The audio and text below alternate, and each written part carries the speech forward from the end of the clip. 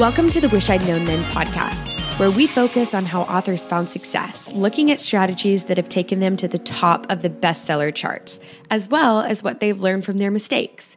Because being an indie author is more than knowing the latest marketing trend. It's about being innovative and creative and learning from your mistakes. Welcome to the Wish I'd Known Then podcast. I'm Sarah Rosette, and my co-host, Jamie Albright, is not able to be here today for this introduction. So this feels very weird to do this by myself. But I'm going to press on and tell you a little bit about the interview that's coming up, because we have a great interview today with Nikki Haverstock. Now, she has recorded her own fiction audiobooks, and we wanted to talk to her because I feel like recording fiction audiobooks is just a whole nother step up from recording nonfiction. I know that there's lots of authors interested in recording their fiction audiobooks. So Nikki just gives all of her tips, all of her tools, her setup. She talks about how she recorded her audio so that there's less editing later. And so it's just full of good information about recording your own audiobooks. But then we also talk about the things we talk about in every interview, like, what she wishes she had known about writing and craft and some mindset things. So it's a really good all-around interview. So it's really interesting to talk to her because she did her audiobook, she did her fiction audiobooks, and she also edited them herself. Now, I did my nonfiction book, and I did that because I knew that I wanted that a lot of people like to hear the author reading nonfiction. So I did my narration for that, and then I outsourced the post-production, the editing and post-production. Now, Nikki did her own. So this will give you like two kind of points of view on ways to do your own audiobooks. I'm pretty sure, I'm actually completely sure that I will not be narrating my fiction at this point. I am using a professional narrator for that who does a great job, and I really like the way she's doing the audiobooks. So I won't be doing my fiction audiobooks, but I know that there's a lot of interest in this. And so I thought I would give you a quick overview in the intro here of my setup for my fiction narration or for my nonfiction narration. And then you can compare what I've done with what Nikki talks about. And then with all the links in the show notes, you'll have tons of resources and a good starting point for figuring out how to record your own audiobooks if you're interested in doing that. So I'm going to go through a couple of quick questions that I've received from quite a few people and answer these to give you an overview of what I've done. And then you can compare that with what Nikki did and find out, pick what works best for you. So one of the questions I've got is, what resources helped you the most? And for me, I used the course Audiobooks Made Easy from Derek Depker. And that link will be in the show notes. That's an affiliate link. And it was just really a helpful course. It was not time consuming. It was exactly what I needed to help me get started with the microphone and the setup. And it told me how to edit. I did like the very smallest amount of editing I could do to remove mistakes. So there would be less for the person that I outsourced it to work on. But if you want to do that yourself, this course covers it all. So that was a great starting point for me.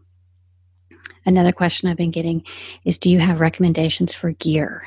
And what I used was the ATR 2100 microphone. Nikki talks about the microphone. She used a different one. Right now, the one that I have, the ATR 2100, has been discontinued. But there is a current version called the full name is the Audio-Technica ATR 2100X.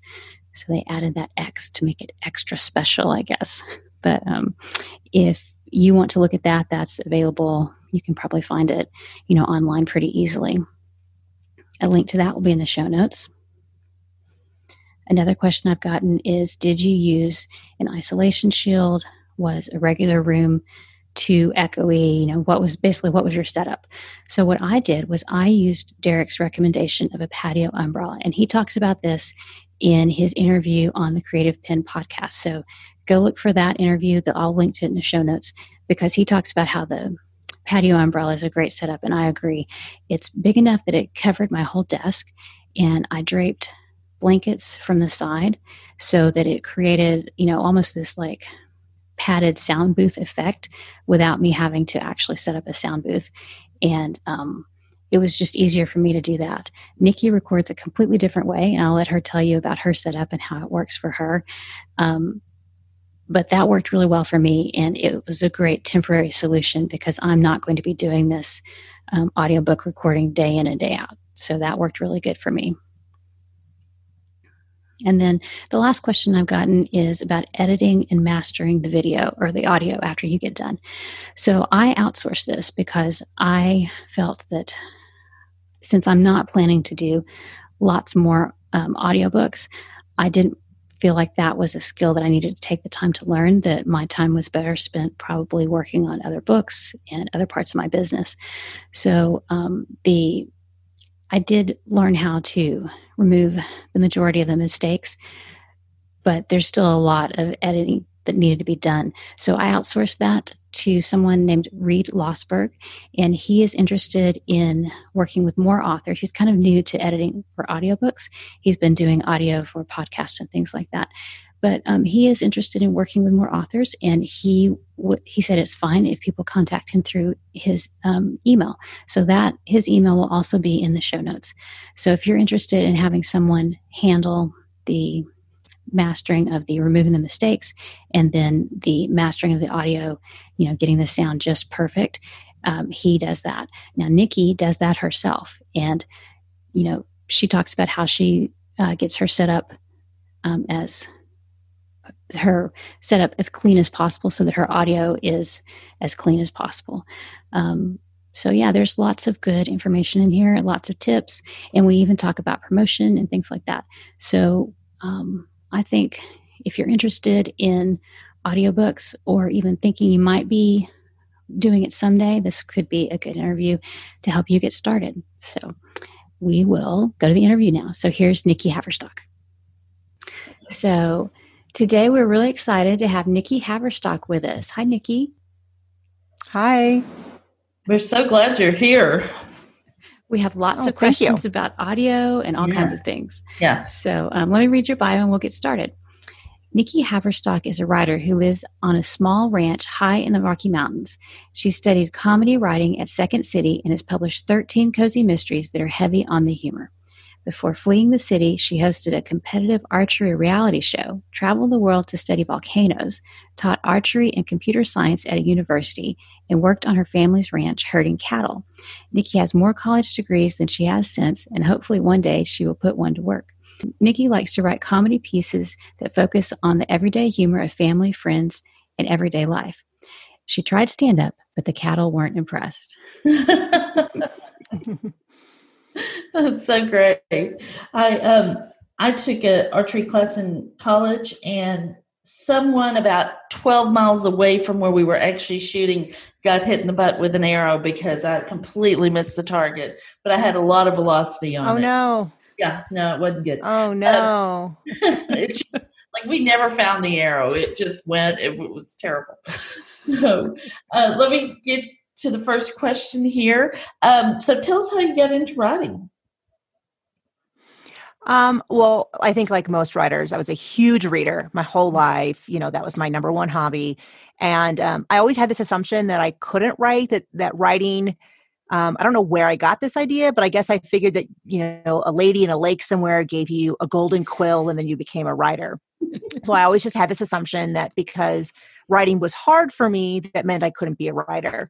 And then I was really involved in glass arts, and Deanna Chase, who some people might be familiar with, I knew reasonably well through that. And she had published this book, and we all knew she was incredibly successful. And my husband and I took a vacation, swung by where she was, and we visited for a couple of days. And when I was there, she just kind of explained, like, hey, if you just really want to work really hard, you can become an author. Like, you don't need to have, other than hard work and the desire to do it, you don't really need a special skill. And I had just kind of gone through a career change, and I had a miscarriage, and I was at this point where I thought, if I can't be a mom, what do I want to do for the rest of my life? What am I really passionate about? And so I decided that I was willing, and my husband encouraged me just to throw myself into this. And by the time I realized how hard it was, I was already far enough along to where I had done a lot of the really hard work. But I knew it would be hard, but it's still harder than you think it'll be. Oh, way harder. Yeah.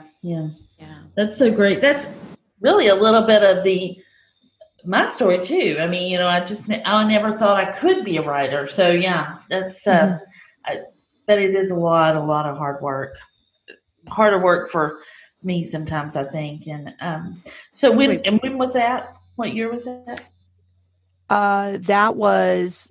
I published in 2015 and I started, 2014 around March is when, because I really went from like, I hadn't any thoughts about writing. It was probably in the back of your mind. You always think, oh, if I ever wrote a book, I'd do this. But then I went on this trip and came home being like, I'm going to write a book. It was for me, it was that as very much I just jumped in. I joined Romance Divas, which was at the time a very active forum, and then just systematically just started learning everything I needed to know, and just jumped in and wrote a hot mess of a book, but learned a lot, and then started with my real book.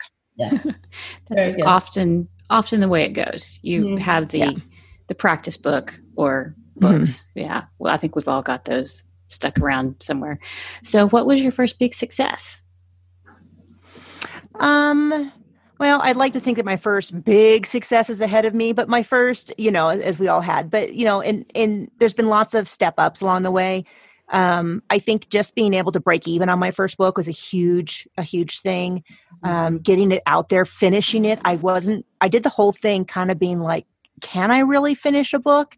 And so that was huge. And then, my first paranormal cozy was the one where it just kind of sold, and I went, well, why is it selling so much? Like, what's going on? And that was the first one. That was after I was able to have a child and I had my son, and I was so freaked out because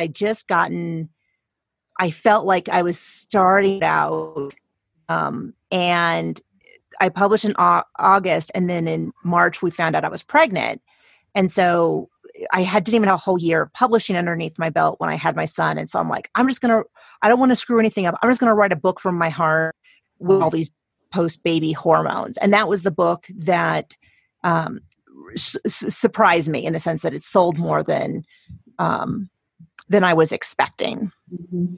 That's great. That's awesome. And sometimes I think when you take off some of the restraints and just kind of let yourself go, that's when you do some of your best work. And you probably weren't specifically trying to hit certain genre tropes, or you were just writing what you were interested in and what you loved, right? Yeah. I mean, I spent a lot of time figuring out the balance between, like, for those who aren't familiar, paranormal cozies are sort of like if you took urban fantasy and Murder, She Wrote and found the mid-ground. So figuring out, how do I make this still a mystery? And how does the magic feel fun? But the magic can't be I feel the magic can't be the perfect solution. You can't just have the whole thing and at the end cast a spell and find the killer unless the murder. Yeah. Unless there's something, there's been some sort of clues along the way that feel like a cozy mystery. So I did spend a lot of time on that, but, so I won't say it was easy and it was like, oh, I just wrote from my heart. It flowed out of me. And it was that is not the kind of writer I am. It's always a lot of work, but it was definitely something I was doing because I thought I just need to write. Mm-hmm. And so it was definitely a little different than my other books for sure. That's great. So what do you wish you'd known about writing and craft before you started? Well, I don't wish I had known how hard it would be, because I think it would have scared me. I knew it would be hard, and it's still harder. I think, I know a really clear answer to that, which is I wish I had known that it's okay that it's this hard. There are definitely writers out there, and I respect them, who say that writing is a joy to them, that every time I sit down at the page, it's pure ecstasy, that there's nothing on earth they would rather do. I'd rather eat bonbons and watch trashy TV.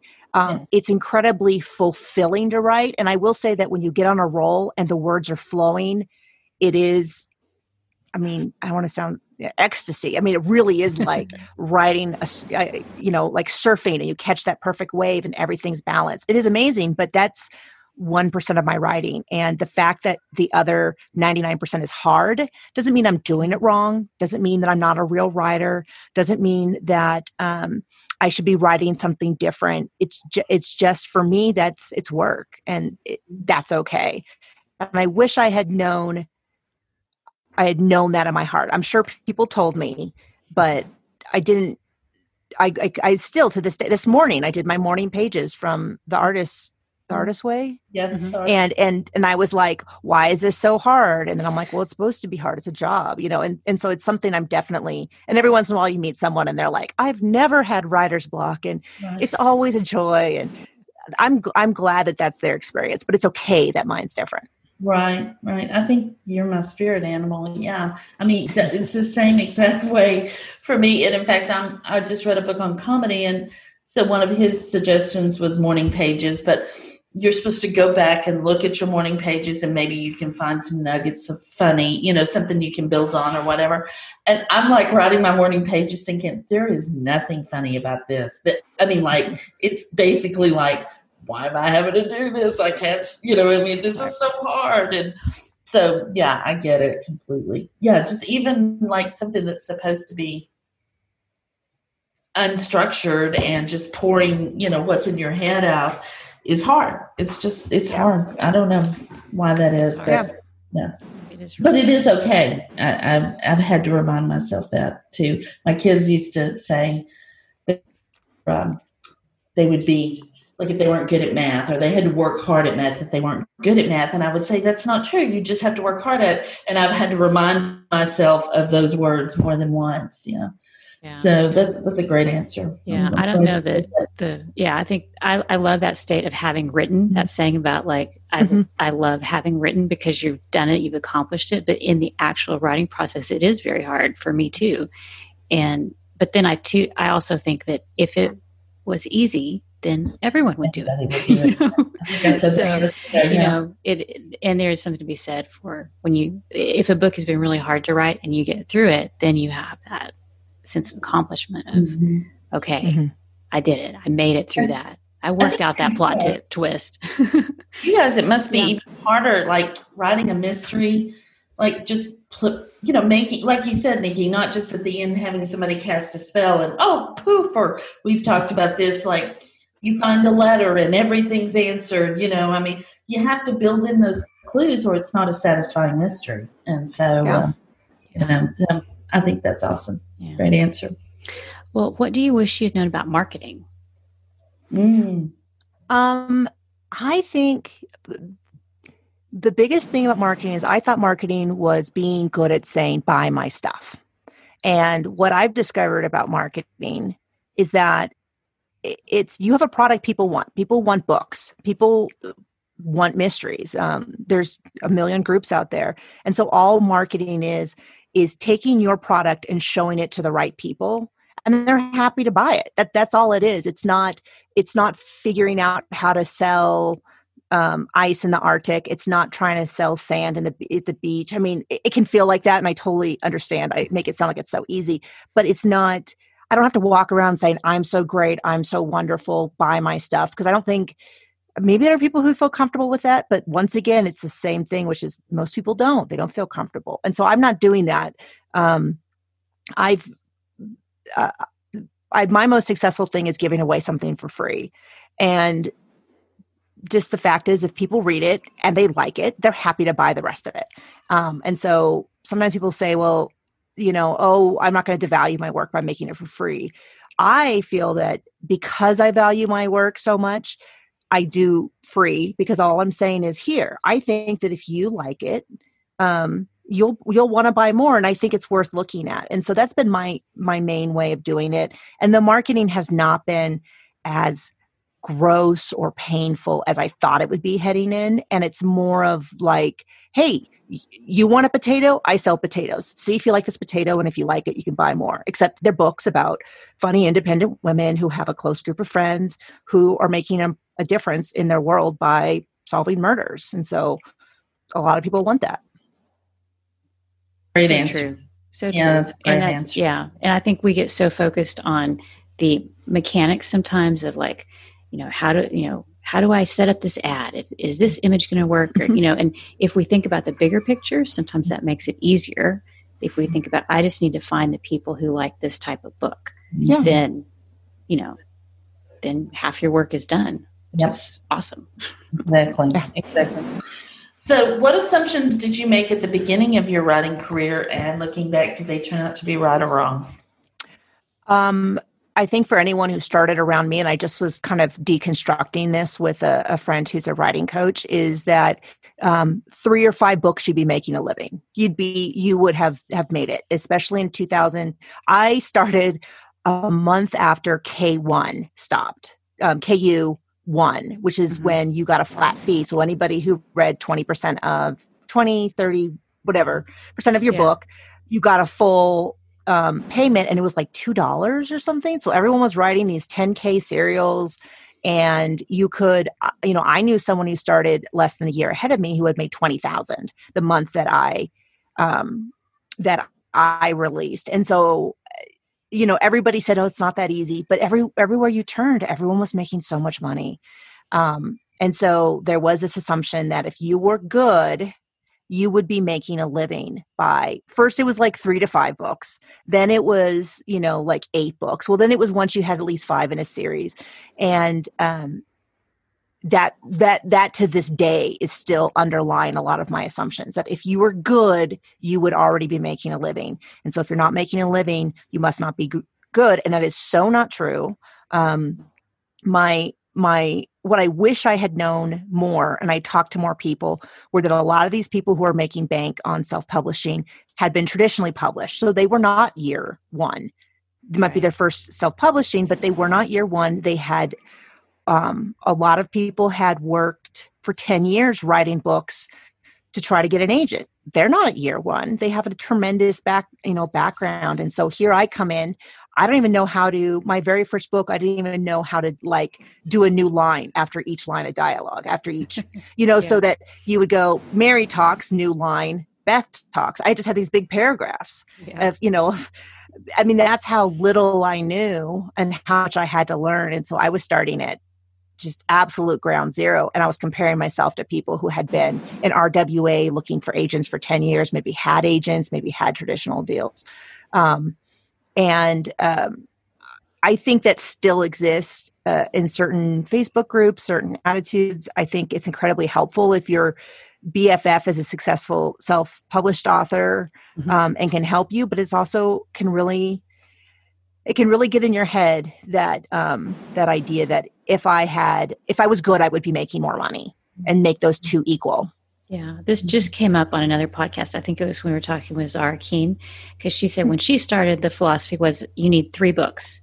And if you have 3 books, then you'll be fine. And then it changed to, well, now you need 5 books. Yeah. And it's like we like these paradigms where I just need to do X to get Y result. And a lot of times it doesn't apply either in your genre or, for the new, like there's phases that the industry goes through, and as things change, things change. Maybe it may work for X number of months, and then things change. Just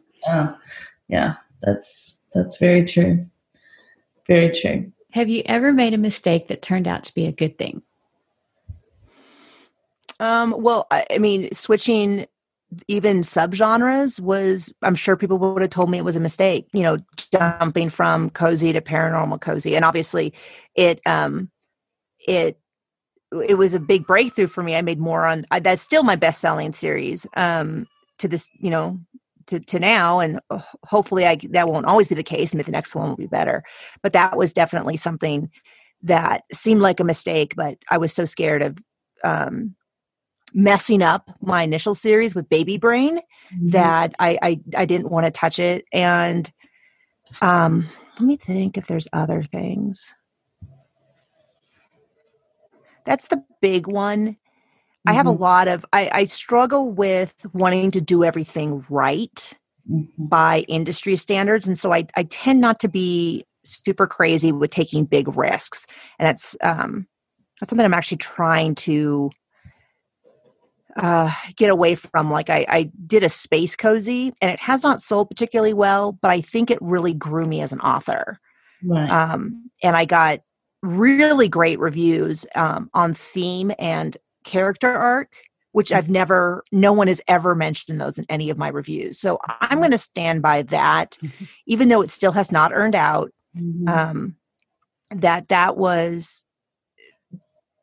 That sometimes it is right to make bad business decisions for personal growth. And I think that's something that people might be willing to on the surface say, yeah, no, I agree. But then they will turn around and be like, but you got to drop this. This is not working. This is not a genre.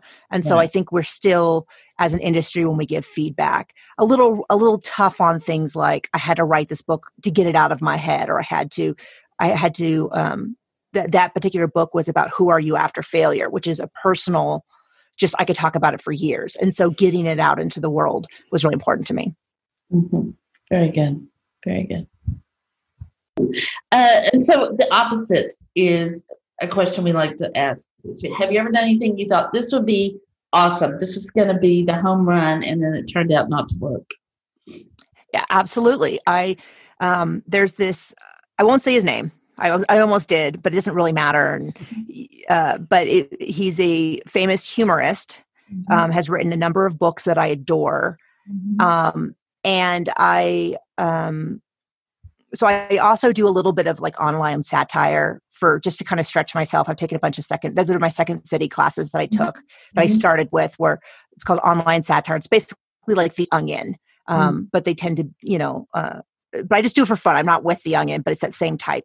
And through that sort of network of people that I knew from that, they had a fundraiser where they said, hey, for $800, he will review a manuscript up to, 80,000 words, and he will give you a humor review, critique edit. He will go through, and I thought, oh my gosh, this is the most amazing thing. I have to do this. This is, I respect him so much as a writer. I desperately want to be funny more than anything in the world. I want to be, I want people to describe my books as I was really on the ground. It was so much fun. It was such an adventure.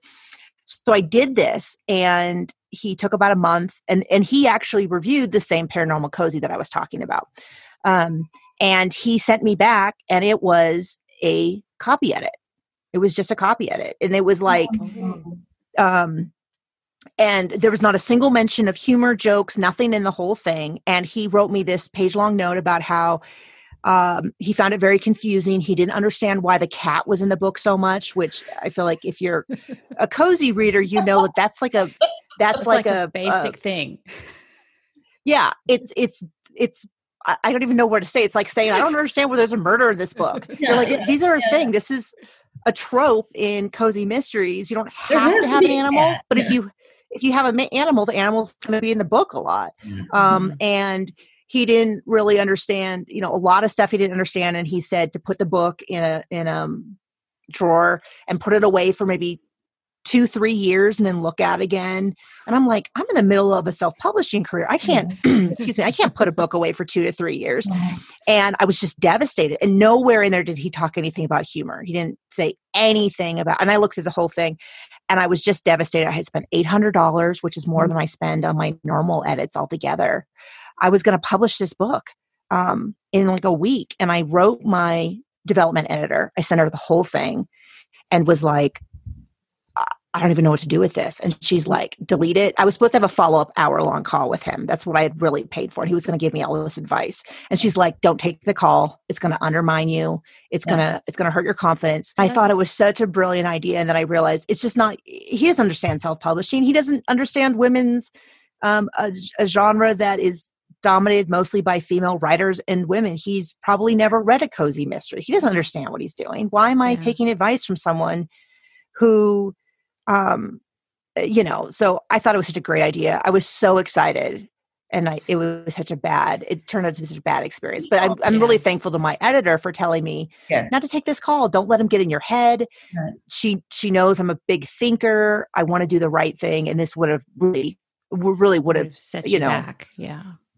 Set me back huge. Yeah. I think that's a good example of how difficult it is to find someone to critique your work, that you need somebody who's familiar with your genre, because if you have somebody who's never read a cozy reading your cozy mystery, they're not going to understand those critical elements that readers want.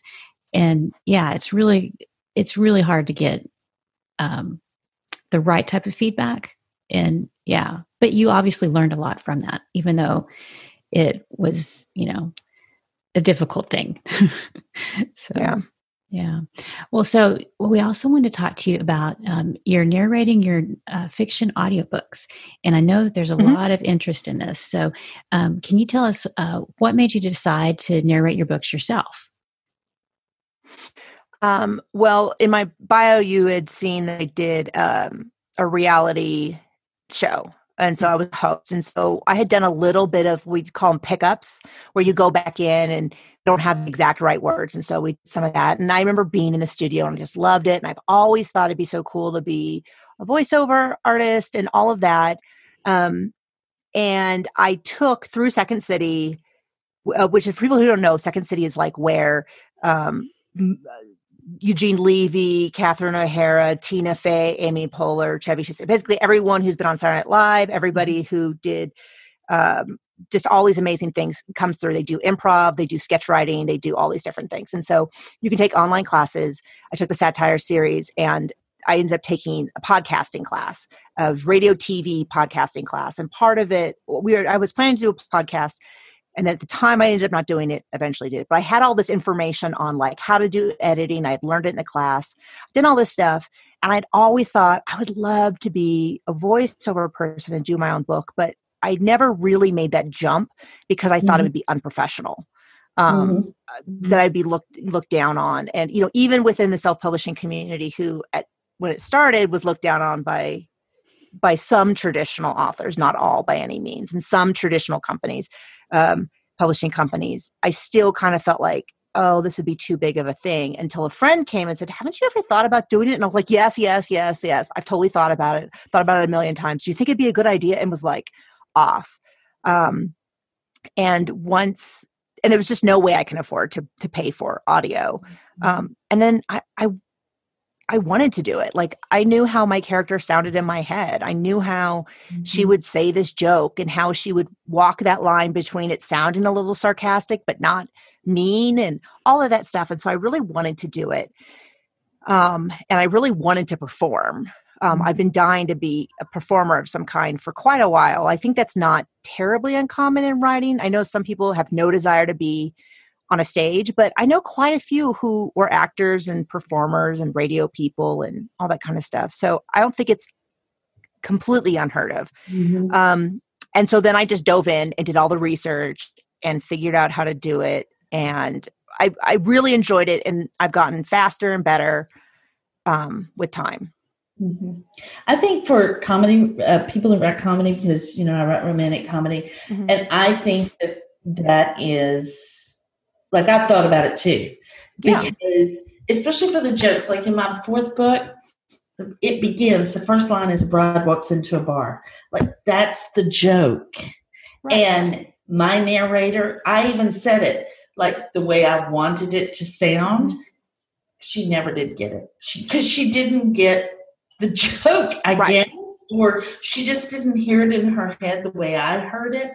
And, but it's so much work. I mean, what is your process? I mean, do you have any tips for people getting started and stuff like that?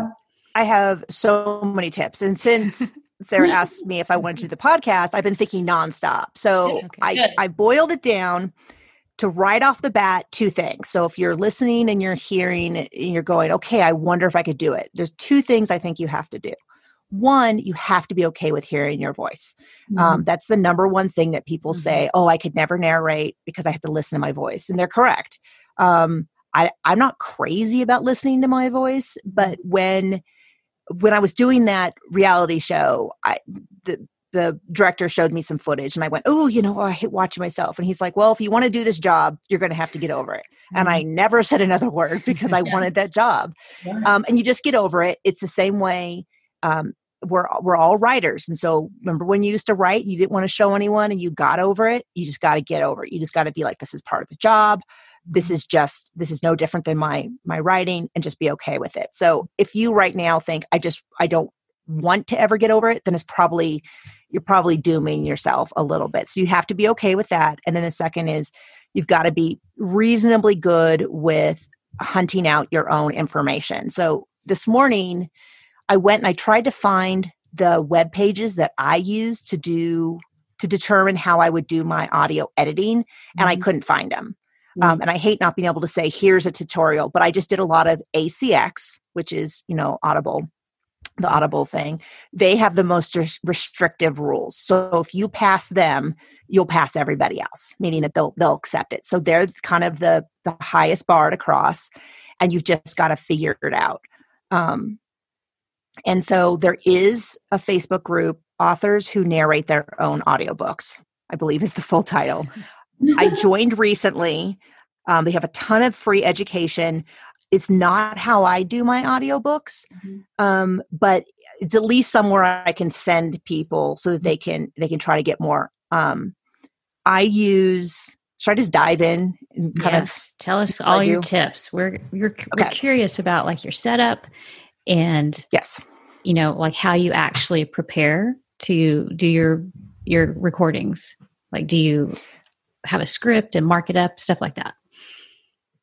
I should. I'll get to that in a second, but I should, because I actually did follow up. Both Second City and Groundlings have online classes, and I took a 1-day voiceover class from Groundlings. It was like $45 and it was 2 hours.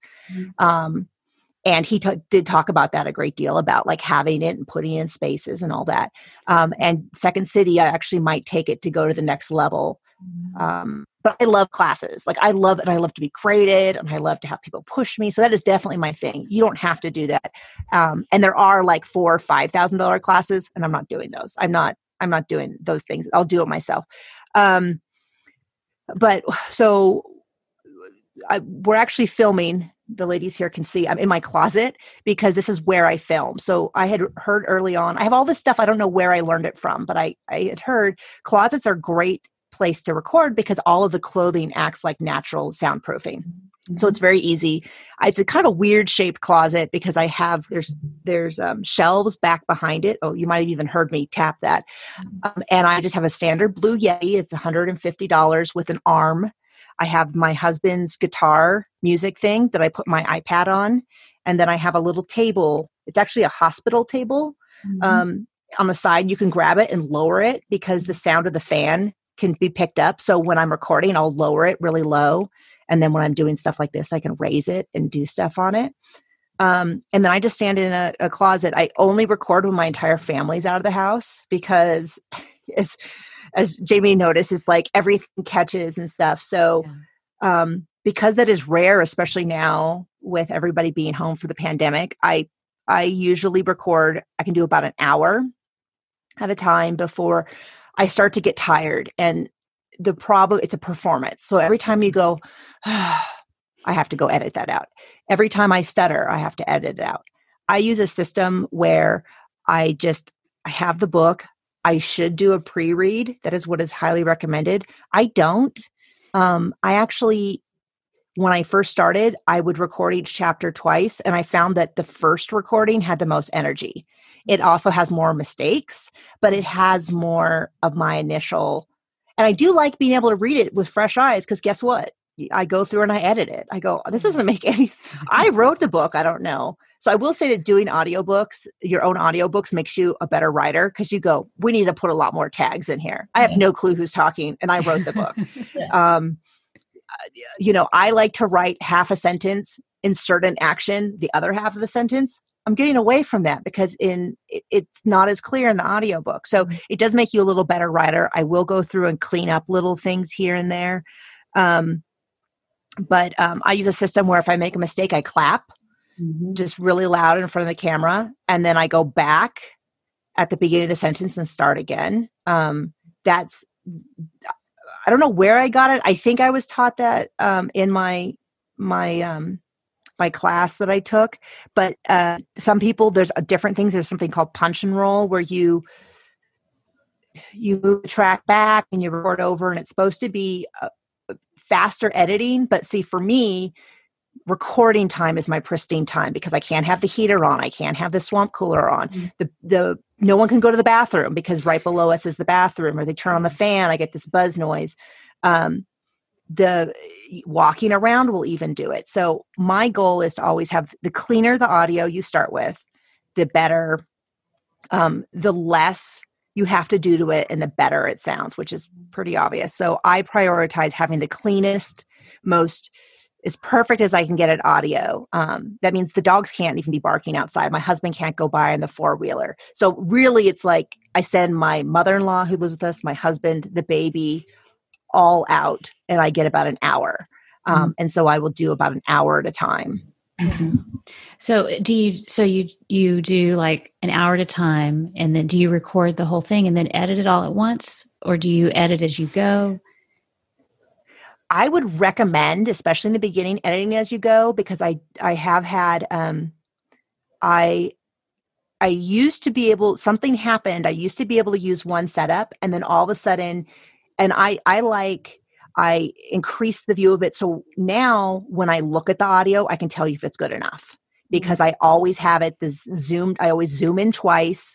I always zoom in lengthwise and amplitude wise, a certain way. I have it set up a certain way on my screen so that when I look at it, after a while, you start to see it and know what it sounds like. And I used to be able to have my microphone anchored to the table that my computer was on.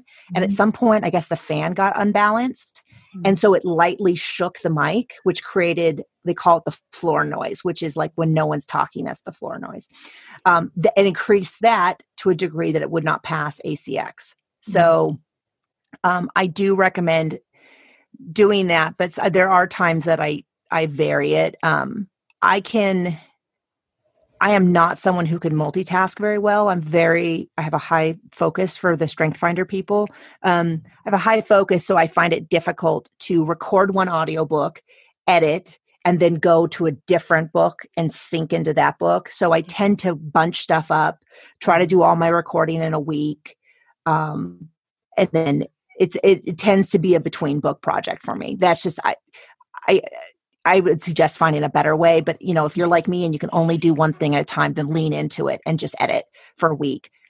I started with my least selling series because it's a novella series. I'm a big fan of starting and finishing a project and then the next project, doing it better and then better. And so they're 3-hour books. It's nice and easy.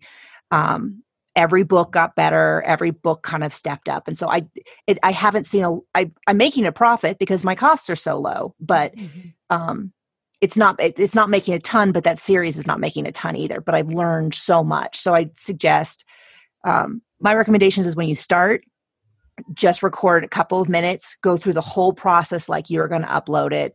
Make sure I use a program called Audacity. It's available on Mac and PC. It is what a lot of professional narrators use. And you can download something called ACX Check, which will then be right in the program, highlighted, tell you exactly if it passes. You can get something that's called Set RMS, which is one of the things that if you go to ACX requirements and Google it, you'll get a sheet that says, here's everything you need to know about how to make a book pass. This is what you need to have you need to have this much at the beginning of the chapter, this much at the end of the chapter. You need to have this much, you need to have this in the title, all that. I have all those notes. I feel so overwhelmed because I'm like, I want to tell them everything to do. I want to walk them through it. But this is where I say that you've got to be comfortable kind of searching out this stuff. You have to be comfortable finding Google. I had to figure it out myself. Mostly, I did join a professional narrators Facebook group, but it also that when I was like, I'm an author trying to do my own books, they were a little bit like, well, you really shouldn't do that unless you have a performance background. That will certainly help. But I think if you also are really passionate about performance, you can, at some point, every actor wasn't an actor. And so if you take it really seriously, then I wanted to ask too, like, if someone is brand new at this and say they have a book that's like 50 to 70,000 words, what would be a realistic amount of time to plan to set aside if you were just going to work on that? Like, because there's a lot of learning in the beginning, and I know people will get faster, but would you recommend like a month? Yes. Yeah, that would probably be enough. I found narrating exhausting because you're performing. You're not just like talking to your husband like, hey, we're having broccoli. You're like uniquely powerful, a distinctive, like it's this level of, I think a lot of, and when I say performing, I think a lot of teachers are also in a great place with a background.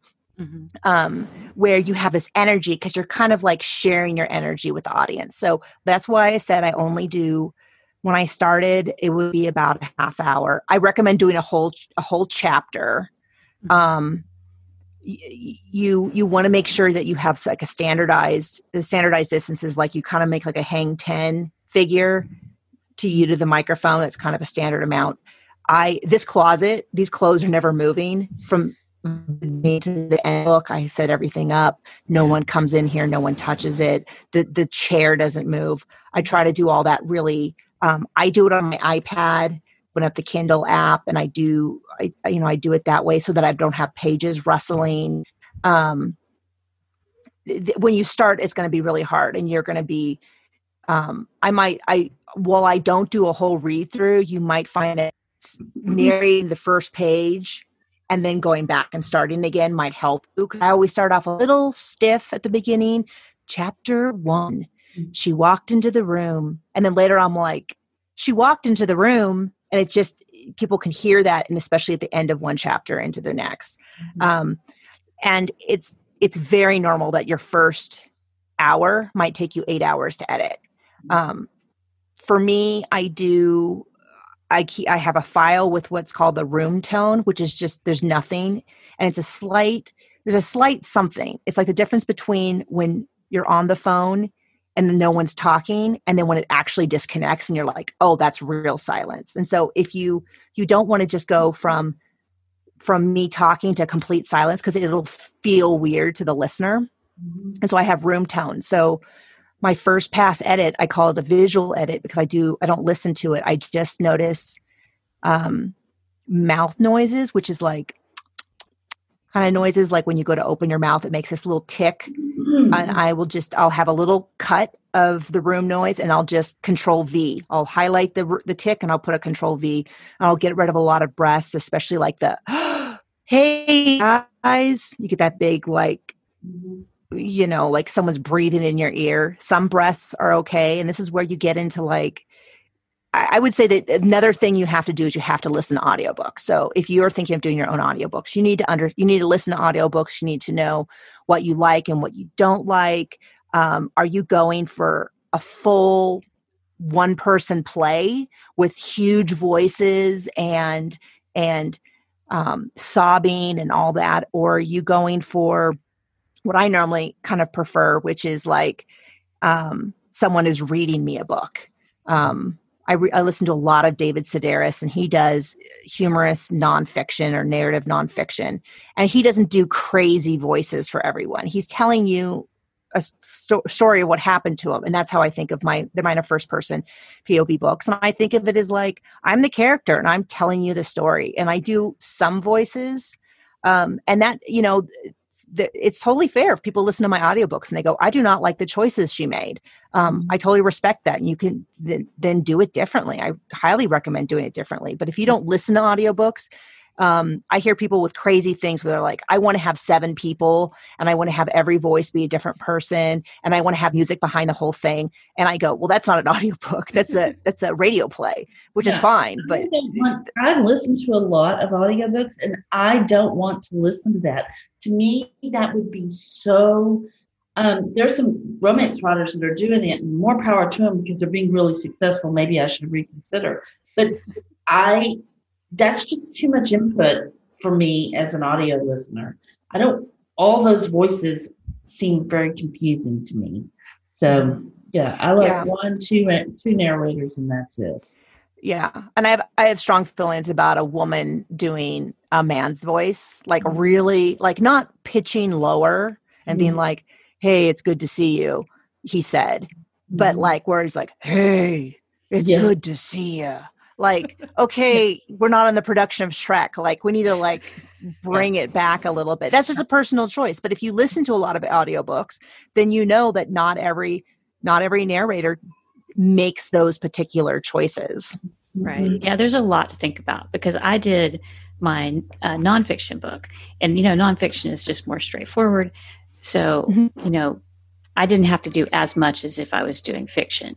But you do have to figure out if you're going for the more conversational or the more formal. And then, you have to decide how much of a performance you're going to do on top of learning all the technical stuff. So it's a process, but I enjoyed it. I thought it was fun. And Nikki helped me get started. Good. She gave me some tips, and I ended up deciding to outsource the editing.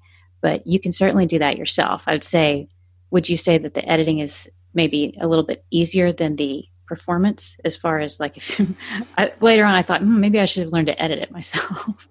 Right. I would say I found I enjoyed it. So I don't know that everyone would.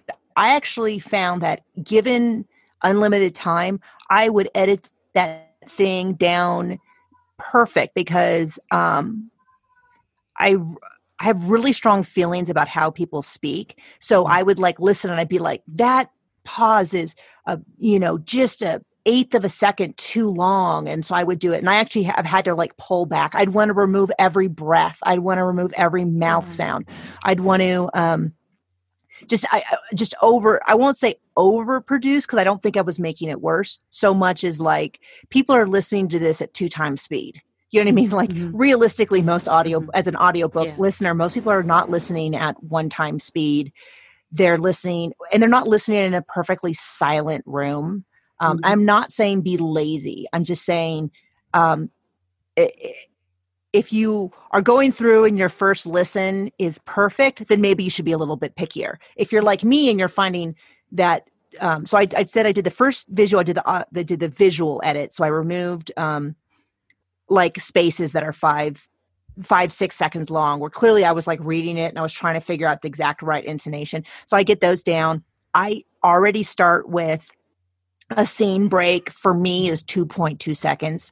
Some people are 2.5, 3. You just need to make sure you know ahead of time what you want it to be, so that you can just go, oh, it's a scene break. Okay, 2.5, 2.2 seconds or something like that. That'll give the listener enough time to realize, oh, this is a big shift. ACX will tell you how many seconds to put at the front and the back. Always pick the middle, because I used to do it right at one. It was a half a second to a second, and I did it at 1 second. And that's the only time I've had files kicked back to me, was because my threshold for a second and their threshold was slightly different. And so it didn't pass their qualification. So if they say 1 to 5 seconds, I pick 3 seconds. And that way I have a little barrier. But, and then that first pass, I also remove all the claps, and get everything done. And then I listen to it. And the theory is at that point, it should be clean. And occasionally I forget to clap. Sometimes stuff will be there. I listened with my book in front of me, because occasionally, my last book, I said a character's name was Cheat. And sometimes I said Chet. And I had a character that was named Min. And I had a character named Minx. And sometimes I would say one or the other. So I do that. And then that's where I go, oh, this pause is like, I'm waiting for them to say the next line. I'm waiting for me to say the next line. This is way too long. Or I got really excited and the spaces were too tight. And so I'd add a little room noise. So that's my second one. My second listen through, and then I make my husband, of course, listen. I do the whole thing. I clean it up for the final version.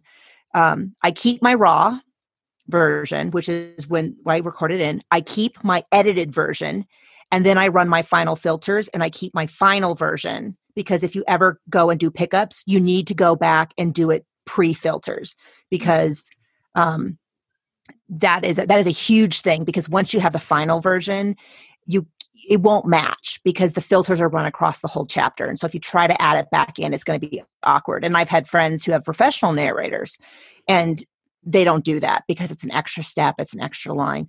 Because I have such clean audio, I only need to run the Set RMS, which you can Google, which equalizes the root mean squared, which I believe just brings everything to the same level. And then the limiter, which tops it off. And if your audio is good, your floor noise will be fine. And then you can run ACX check. It'll tell you when it's done. I convert it to MP3 and I have my husband listen. And then he writes down. I do not bother fixing things like she entered suddenly and I read she suddenly entered. I don't bother with those fixes, but you have to fix the stuff like, you say the wrong name. You've got to fix it, especially for a mystery. It's like you have to. You can't be mixing up who found the dead body and stuff like that. Otherwise, and then I go and it's a clue. Yeah. Yeah. I mean, it's like huge. Like I had it where she meant to say when I found the body, and she said when they found the body. And I was like, oh, it's such a huge hassle to like carry my computer back in here, re-record that, redo everything. But I'm like, okay, I can't leave that because that changes the whole story. And I know you asked me a question and I can't remember what the question was. So I'm sorry if I didn't answer it. No, you answered. Did great. Now we want to know how you promote your audiobooks. So that is a great question. I know. I would love the answer to that. So right now with this series, because this was sort of a test series and it's been a 2-year project. So whether or not it was the best idea it's so hard because I have a toddler and he is patient 0 for everything. And so I was sick, and you cannot record with even like a slight sniffle because every sniffle has to be removed. Everything has to be cleaned up. If my voice is even an octave lower, it's jarring when you do it. So I got a little bit off. And then, like I said, I'm a 1-person thing. So I just wanted to do, one thing at a time. I am with Findaway, which I think is probably the best thing I can do for my audiobooks. It releases to ACX. This particular, one of the big reasons I would not consider audiobooks or even recording my own until I had Findaway, because ACX controls your pricing. And I think charging $8.99 for a 3-hour audiobook that I recorded myself is criminal. I do not feel comfortable with that. I just couldn't. Yeah. So when I started doing audiobooks was 2 things. One, my friend suggesting it, and the fact that Findaway was kind of a new thing. Lets me get into libraries, which I'm super passionate about because that's how I listen to my audiobooks 99 times out of 100. I'm passionate about the library system as a public institute that makes education and entertainment free to community members. So that was a big, if that's the only people that ever listen to my books, I consider that a win because my cost is so low. My equipment's $150. Audacity is free. And my covers are $35 in my case for me just to go back to my book cover and say, hey, can you just make it an audiobook? She charges me $35. Even cheaper if you do your own covers.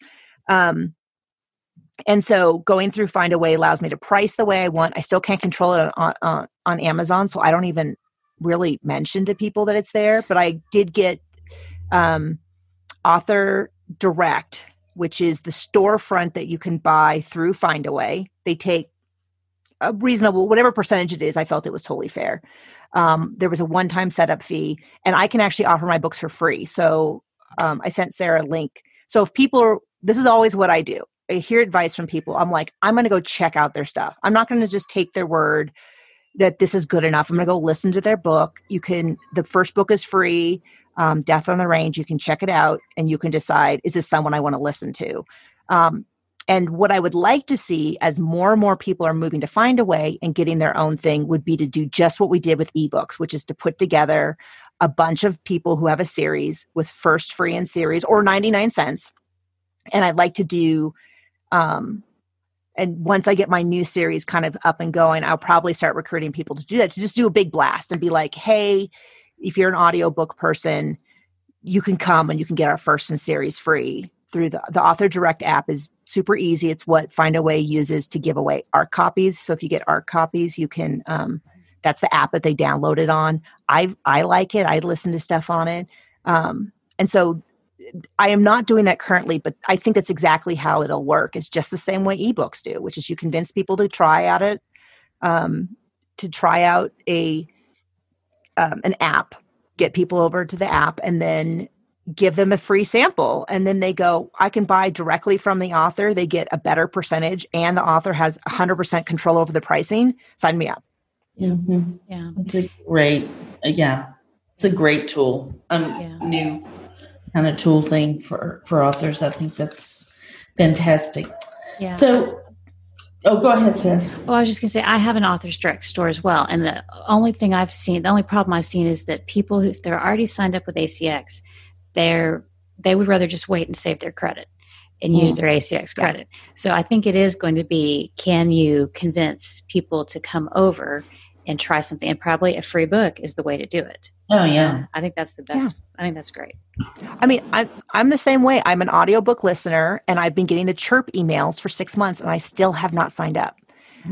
And so I know that the hardest part, and which is why I think if you got like 50 authors together, for 50 authors all at once for a free ebook, I would sign up. And so I'm a very typical consumer in the sense that if something's popular, I'm usually into it. I watch all the popular shows. I do all the popular stuff. I'm personally not popular, but I'm just that very typical consumer. And I know that getting people to move over to a new app and entering in their credit card information and remembering to look there for books and stuff is going to be a big hurdle. Yeah.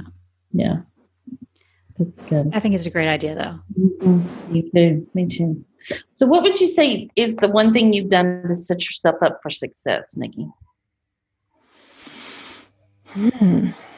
Gosh, that is a great question. I've been really careful about who I listen to. That is something that I consider to be a skill that is so valuable to self-publishing. And I still get caught all the time with catching myself doing things like, I don't understand. How are they making all this money? And then you find out they're not. They're spending $95,000 to make $100,000. They're not a six-figure author. They're a $5,000 author. And that's why nothing was adding up. Or people who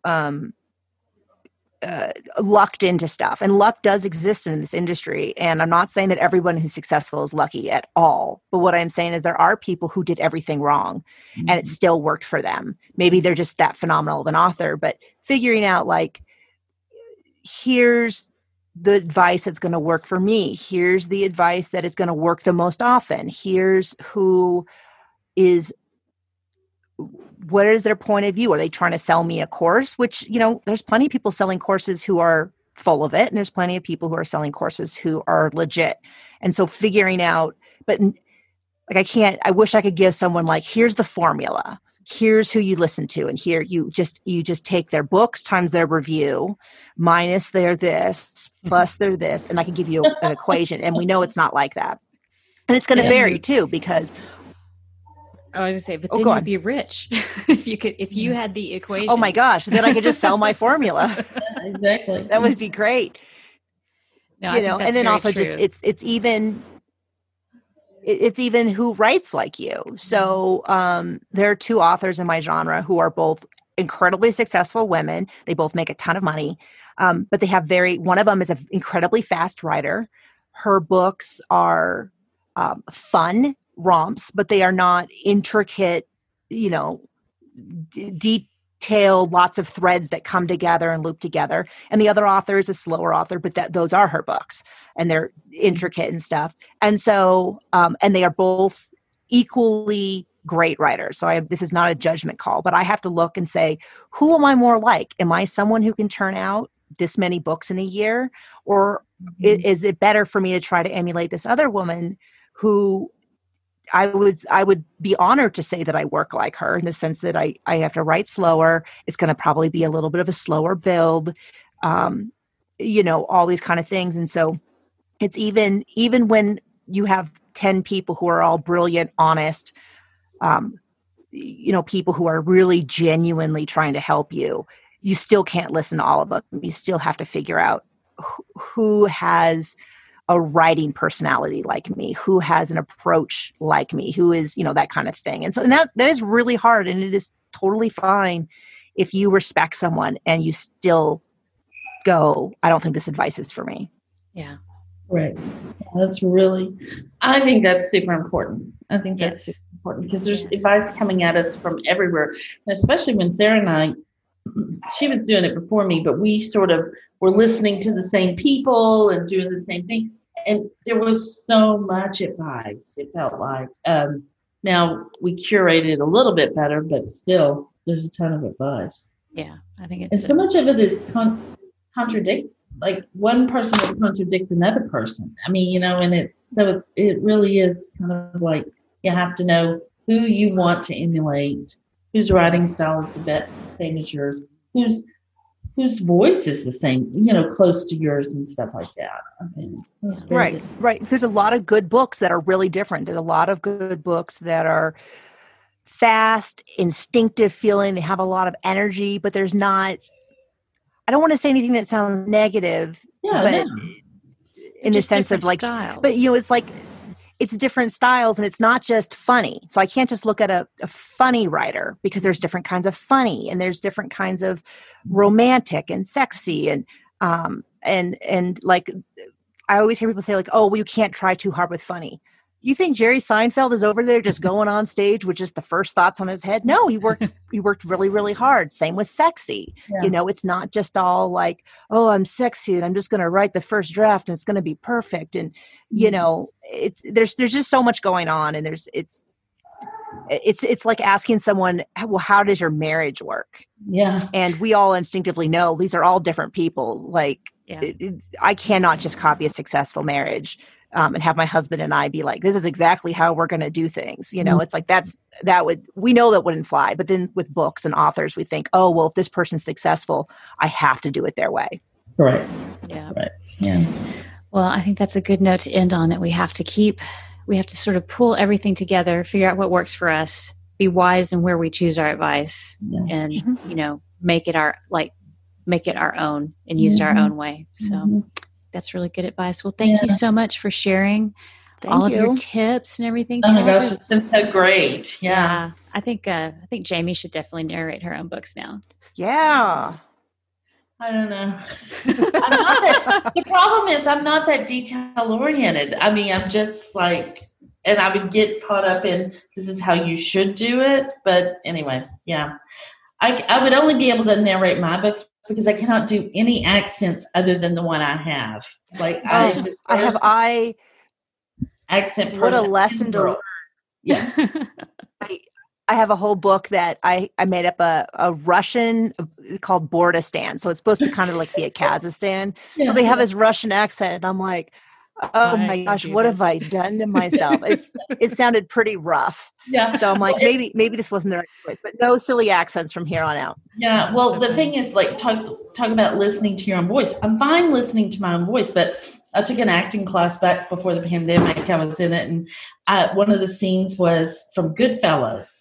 And he wanted me to do the New Jersey accent. And I was like, listen, I'm just going to tell you right now, that's not going to happen. I mean, like, let me just do it my way. So I did it. It was great. Actually, he said it was probably the best thing I'd done. But then we came back the next week and we were supposed to do it even better.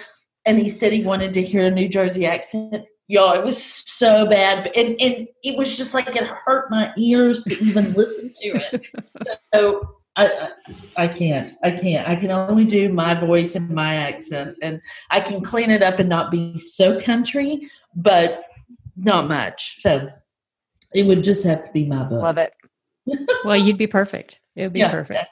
So, Nikki, tell everybody where they can find out more about you and your books. NikkiHaverstock.com has all my books, all my information. You can also search Nikki Haverstock on virtually any social media. I do have a YouTube channel. If you search for Nikki Haverstock, it's an author tube channel, which just basically means I talk about writing stuff and updates and all that. I also, this is I started the channel because my husband and I recap reality shows. So if you are passionate about Sister Wives or RuPaul's Drag Race, you can also find me there, and we can discuss those. But I will say, if you're even considering it, a YouTube channel is a good way to kind of practice and see, like, oh, I wonder if this is something maybe performing's a little bit for me. But yeah, you can kind of find me everywhere: Instagram, Facebook, Twitter, all that. All right. Well, we will have all those. Thank you so much for being here. Yeah. We loved it. Thank you. All right. All right. So you can find all the links and everything at wishidknownforwriters.com. So thanks for listening, and we'll see you next week. All right. Bye. Thanks for listening to the Wish I'd Known Then podcast. We hope this episode inspired you, empowered you, and made you laugh a little bit too. If you loved it, tell your friends about it. And if you feel so inclined, leave us a review. We look forward to being with you again next week.